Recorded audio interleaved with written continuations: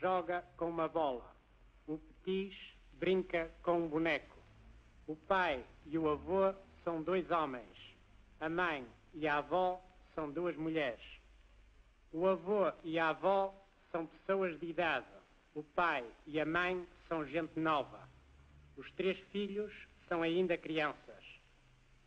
A senhora Magalhães é mulher do senhor Magalhães. O senhor Magalhães é marido da senhora Magalhães.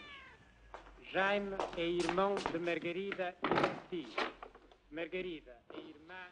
Hi. Hello. Got your wire. How'd you know where to reach me? Oh, I tried everything. Called people, asked around, and suddenly thought of looking in the phone book. Anyway, I'm glad you could come. You look fine. You think so? Oh, I'm fat as a pig, and I haven't had my hair done in months. But I'm happy, really happy. Probably shows. You look très distingué yourself. Got a job. I've been writing a little. I know, I've read 3 of your stories. 2 in the New Yorker and 1 in that funny little magazine. Won't you sit down? Thank you.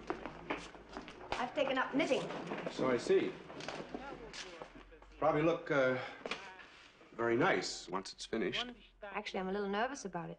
Jose brought up the blueprints for a new ranch house he's building. And I have this strange feeling that maybe the blueprints and my knitting instructions got switched. I mean, it isn't impossible that I'm knitting a ranch house. Estão eles a fazer. A mãe toca piano, Margarida canta e os meninos entretêm-se com os seus brinquedos. Really, darling, I can't tell you how divinely happy I am. What is that, anyhow? Portuguese, a very complicated language. 4,000 irregular verbs. Eu acho que você está gostando do açougueiro. Very impressive. What's it mean? I believe you are in league with the butcher.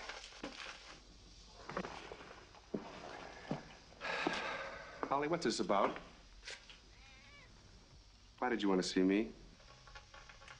Jose's in Washington for the night, so I thought if I asked you over, you might come. Well, I've said goodbye to everyone else I care about. You're going somewhere? I'm going to Rio tomorrow. I've got the plane ticket, and I've even said goodbye to old Sally. Jose's flying down with you. Oh, we're going on separate planes, of course. He doesn't think it would look right for us to be traveling together. His family is very important down there, so he has to worry about things like that. Anyway, I thought I'd show off and cook dinner for us. It'll be fun eating in. Did I tell you how divinely and utterly happy I am? Yes. You are getting married, then?